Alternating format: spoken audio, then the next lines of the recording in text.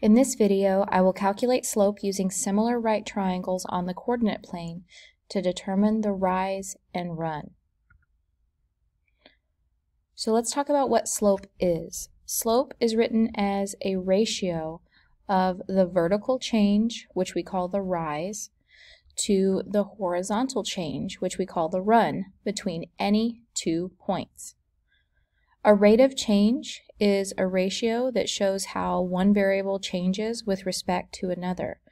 So as we look at this line that's graphed here, it has a certain slope.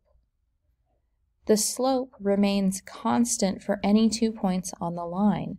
So the slope from this point to this point is going to be the same as the slope from this first point to this last point over here. Slope describes the steepness of the line, so how steep or shallow the line is. Slope is usually written as a fraction in its simplest form, and the variable we use for slope is m. So whenever we write equations, when you see m, that's going to be our slope. All right, so looking at this example here, we have A, B, and C that are points plotted on this continuous line. We're going to find the slope, which is equal to the rise over run, or the vertical change over the horizontal change. So to get from A to B, we would have to move up 2, to the right 3. So we would move 2 units up, 3 units to the right.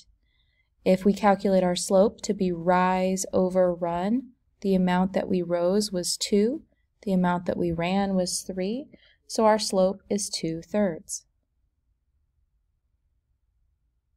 Now here, to get from B to C, we would have to go up 4 and to the right 6. So we would move up 4, right 6, so our slope would be 4/6. But notice that 4/6 can be simplified. 4/6 can be simplified to 2/3. So what relationship do these two slopes have?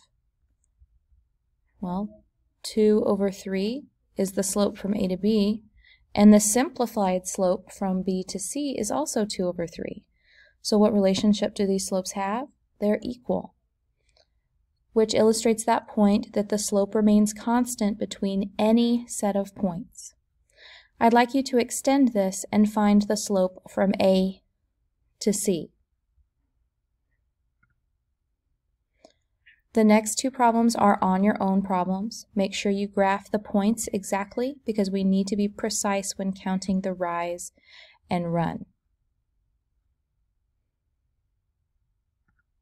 And then this last example with points Q, R, S, and T. Make sure to copy down the sentences that you have to fill in and the questions that we've asked.